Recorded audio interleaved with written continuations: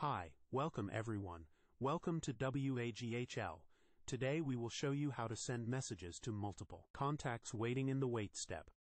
Let's suppose a typical example when you are having an event to be happened, and after that, you like to send messages to multiple contacts, and you are having wait step after the event. 5 persons are waiting, and after the wait step you would like to send message to all of them.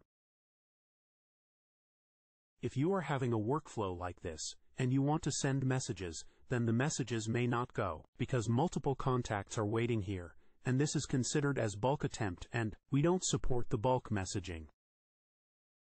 So, in order to send messages to multiple contacts waiting in the wait step at a time, you need to add one more action here as drip mode, after the wait step.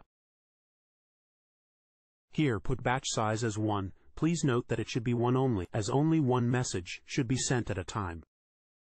Then select drip interval as 1. Minimum will be 1 here, and if you would like to keep the time higher, then you can choose as per your convenience, but minimum time gap should be 1 minute only. Then click to save action. Now by adding drip mode action, this problem will be resolved, and the message will surely get delivered to all 5 contacts in every 1 minute. Please note, we don't suggest to send bulk messages as WhatsApp may block your number. Thank you.